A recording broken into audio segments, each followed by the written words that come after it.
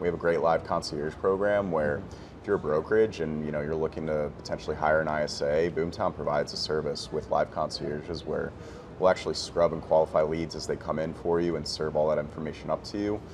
So provide basically leads that are appointment ready and kind of bubble all that information up for you.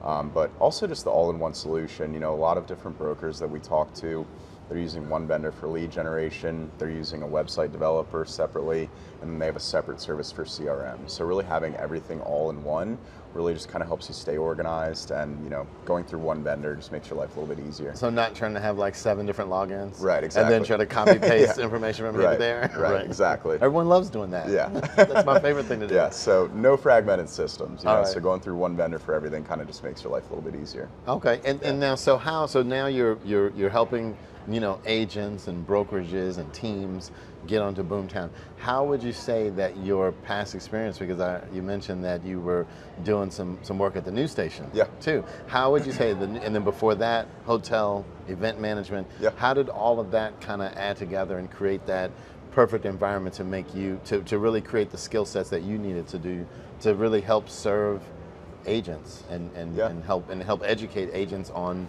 Boomtown? Sure. Yeah, I mean, sales is a process, man. It's really tough to, develop that skill set with sales. For some people, it definitely comes more naturally. I remember when I first started doing sales, making a cold call was really hard. You're kind of out of your comfort zone. So, along the years, I really learned that, if you really make it about the clients and learning about what challenges they're facing and try to really be, a helping hand for them as opposed to just pushing something on them, you're gonna be much more successful at the end of the day. So I always try to make it 80% about them. What challenges are they experiencing? What are their goals in their business, and how can I help? Am I even the right fit for them? Sometimes I'll tell people like, hey, this might not be the right fit. I want to really have it be collaborative and allow me to learn more about their business to see if we're a good fit. So just developing that skill set, being all right with getting uncomfortable and making cold calls and putting myself out there. Really kind of helped my journey along the way, and Boomtown's been great. They provide a ton of resources and helping me out as well. So sales is tough to break into, but once you're in it and you kind of get that experience, it's a path and a journey to where you kind of learn the right ways to go about it. Yeah, and it sounds like you're not just trying to sell something to everyone. Right. Like you're really getting the feedback, having a conversation with the prospect or potential client, and if it's not a good fit, you'll tell them. Right. Yeah, you'll tell them. I also think maintaining those relationships is really important. That's going to help you at the end of the day in terms of networking and them referring you potential clients in the future as well. My background in the news department also just helped with me being able to speak to marketing as well. So that was really helpful. And that's what every business owner needs.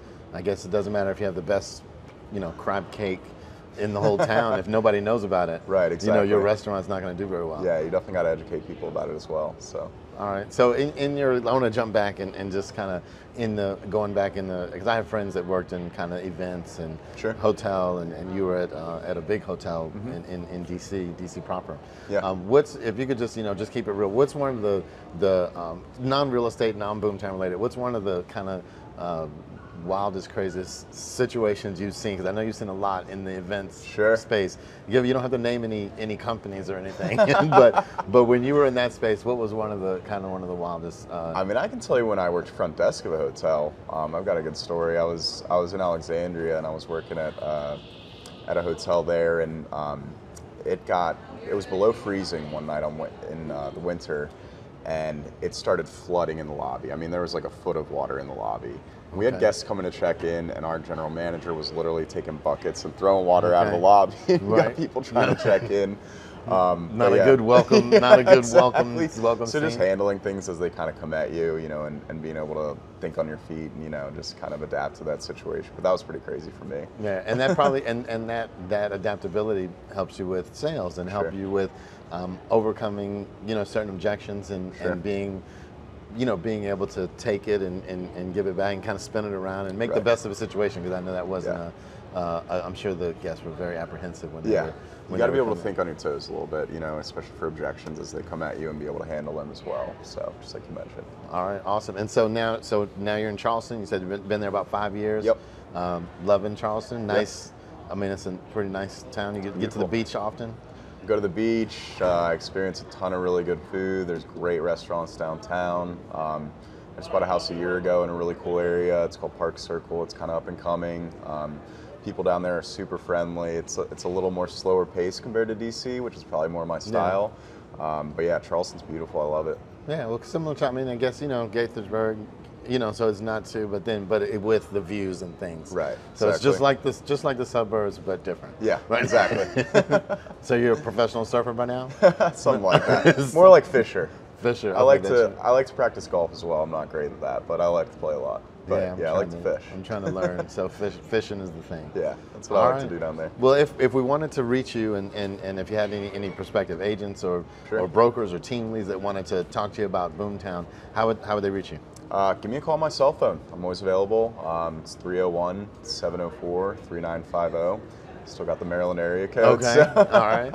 Yeah, but Charleston, and Boomtown's based in Charleston, you said, right? Boomtown is headquartered in Charleston, yeah. Headquartered in Charleston, 700 employees, and yeah, it sounds like you're doing an awesome job helping us as agents and brokers and team leads get more business. So yeah, we appreciate it. Yeah, I appreciate you having me on, Melvin. All right, thanks. Thank you.